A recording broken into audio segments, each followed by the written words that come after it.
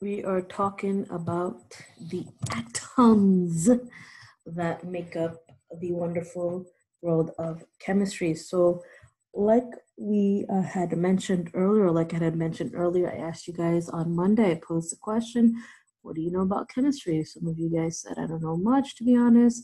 Some of you guys said, you were pretty much on the right track. You know, it's about the periodic table. Some of you guys mentioned matter. Some of you guys copied and pasted from the internet and didn't think I would notice. Moving on. But for those of you who really did try, congratulations, you're on the right track. Chemistry is the study of matter and its interaction, substances, the properties, and how it interacts with each other, what kind of properties it has, reactions, chemical or physical. All right, so we're going to be covering the basics of chemistry. You know, if we were in school, I would give you guys this blurb and I would say, you know, don't expect to see any boom booms because we're not doing any boom booms unless, you know, the only boom booms y'all be doing are the ones, you know, in the bathroom, but that's about it. So, haha, feel free to laugh at that. Yes, it is I, Mrs. George, making a joke. I miss this. All right, let's get started. All right, the atoms. What is an atom? What about it? Why is it so special? So we're talking about an atom being the smallest unit of any element. All right, so we've got the 118 elements that we're talking about. When we look at an atom of hydrogen, for example, the first element in the periodic table of elements, all right? Element is, in easy, simplest terms to remember it, it's the most purest form of a substance, all right? So can something like water be considered an element? No, no, no, no. You will learn that H2O is actually a compound, all right? You will learn that later. Right now, we're only focusing on the element, and the element is made up of, it's the purest form of that substance, and that atom is the smallest unit of that element, all right? Does it always have to be the element? No, because everything is made up of atoms. We can't see it, all right? For example, a solid like the desk, made out of wood, right? But if you were to dig deeper in the world of chemistry, right, there are a lot of atoms within that piece of wood. And they are so packed together, that's why it's in solid form.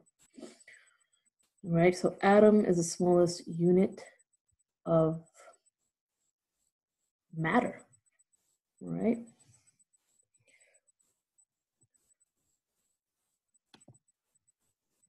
Within an atom, there are 3 subatomic particles, or 3 main things that make up any atom. So for example, let me go back to the example of hydrogen. If I strayed, hydrogen, you've got the nucleus of every atom, and inside the nucleus are your protons and your neutrons. Right, so think of a main circle. We're going to label that as nucleus, and inside we're going to put protons and neutrons. And then around that circle where the protons and neutrons are, there are other circles, but we're going to call them shells. They're shells surrounding that nucleus, and that's where the electrons are all located. So remember, an atom, any atom, has 3 subatomic particles: protons, neutrons, electrons. And now with those protons, neutrons, electrons, they have charges that go with it, all right? What does an atom look like? Well, it really depends on who you're asking. We're looking at, there are 5 different atomic models that have been proposed, all right? And each one of them look kind of different from each other. However, the main idea is similar in all of them, that all the scientists, if you ask anyone what an atom looks like, they will tell you, well, yeah, we've got the nucleus, protons and neutrons, and then we've got shells, or there are shells, electrons that are orbiting around the nucleus. So we agree on that. Now, what exactly, which model, what kind of atom are you drawing? That depends on what type of model we are looking at. And what do I mean by that? Well, here are your 5 atomic models. Now, remember, well, it's not really remember, new fact, the word atom comes from the Greek word that means uncuttable or indivisible. And we're talking about like way back in like the BCE era, before the Common Era, right? Some dude named Democritus, he came up with this thing. He said atoms are so tiny that no matter if I take a piece of any element like copper, and I keep cutting at an atom of copper, and I keep cutting and I keep cutting and I keep cutting and I keep cutting, I'm always going to get that substance of copper, but it's going to be so small that I can't see it. So, and it wasn't until the 1800s you'll see that. So we're talking about like, you know, before the Common Era, I want to say 400 to 600 BCE. That was when we first started seeing Democritus mentioning anything about an atom.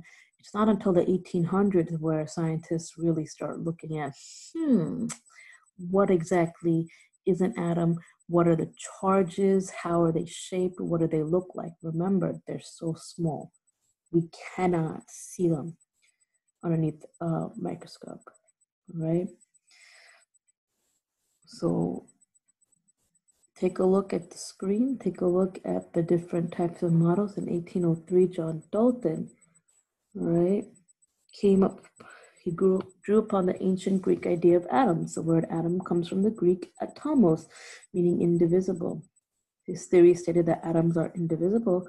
Those of a given element are identical, and compounds are combinations of different types of atoms. So hydrogen is an element.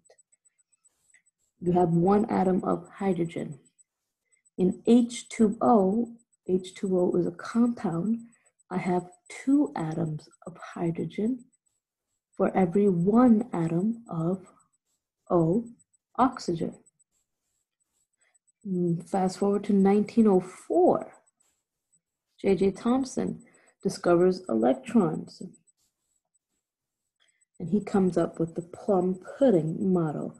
All right, so he shows that the atom is composed of electrons. You see the negative charge scattered throughout a spherical cloud of positive charge. 1911, Rutherford comes along, and this is a nuclear model, and this is a model that most of us are familiar with when we look at pictures of atoms on the internet, or if you've ever seen a book for chemistry, you'll see the nuclear model on there.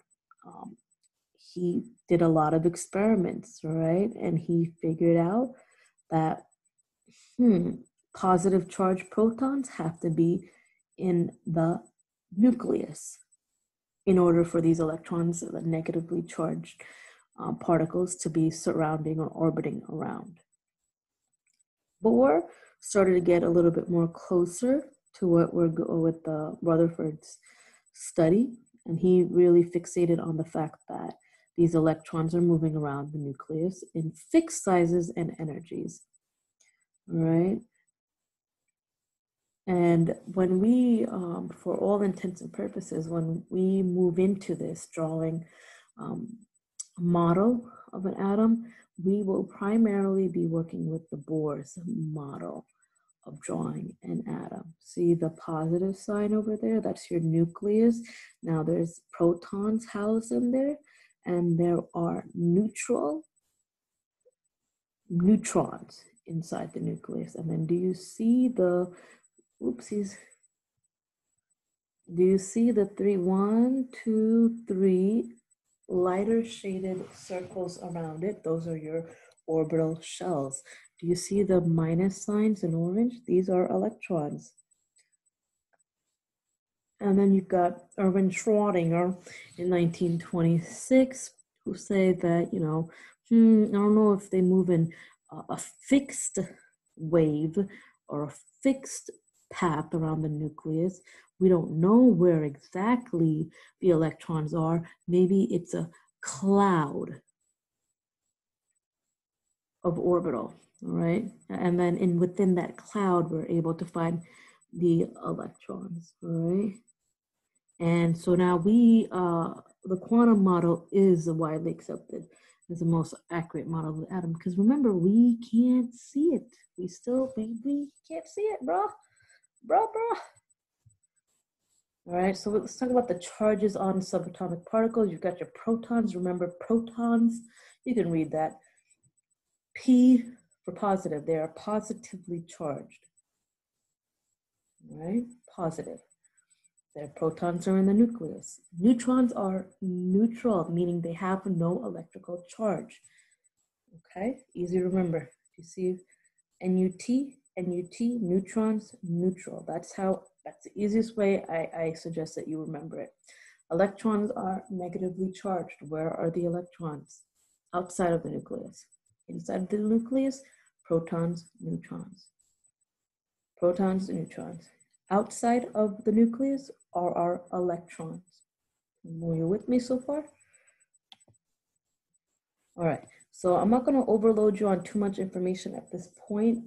Just want to, and feel free to go back and play this video again, pause it to read the slides, that kind of stuff. I do, if you have balloons at home, there is a little mini experiment that you can do with just exactly what we're talking about with positive and negative charges. And if you don't have a balloon at home, if you have any plastic bags, that would be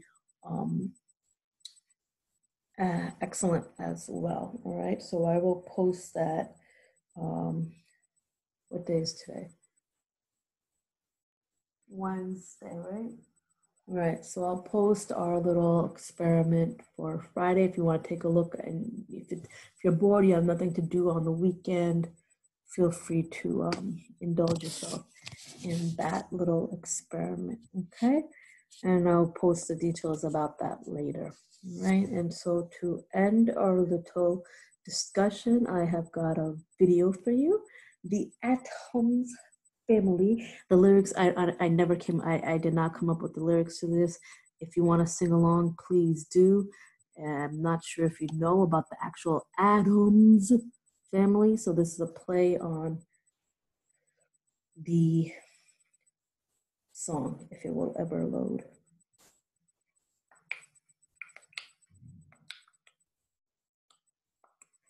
How y'all doing? You doing good? Oh my God, okay.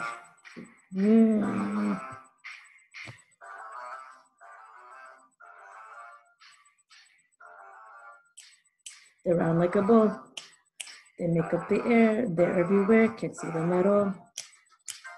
They're tiny and they're teeny, much smaller than a beanie. They never can be seen. The Atom Family.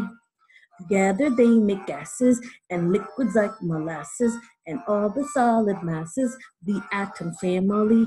They are so small. They're round like a ball. They make up the air. They're everywhere. Can't see them at all.